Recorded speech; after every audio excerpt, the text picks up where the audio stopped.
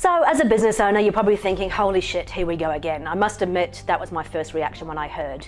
But the reality is that I think we've all known this has been coming for a while, and like it or not, this is a new normal. It will continue in waves, in patches over time. So we've got to start thinking about what can we do. And I've got 3 key things I'd like to share with you today that I think can really help us all to focus on what's important. So the first thing is, we've been through one lockdown, right? And it was a bloody long one. So we had a lot of time to actually think and reflect. What I would encourage you to do is to take yourself back in time to that place and say, you know, what did you learn from that time then?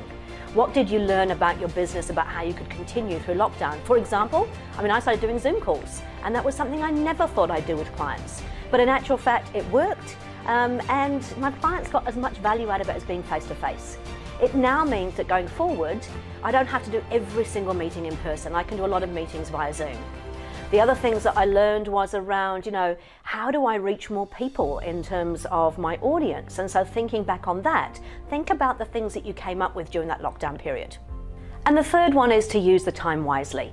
We've effectively been given a few more days away from the office in a much more quiet environment, hopefully, except if you have kids. But anyway, you know how to deal with that now. So have a look at what you can do and use that time wisely to plan.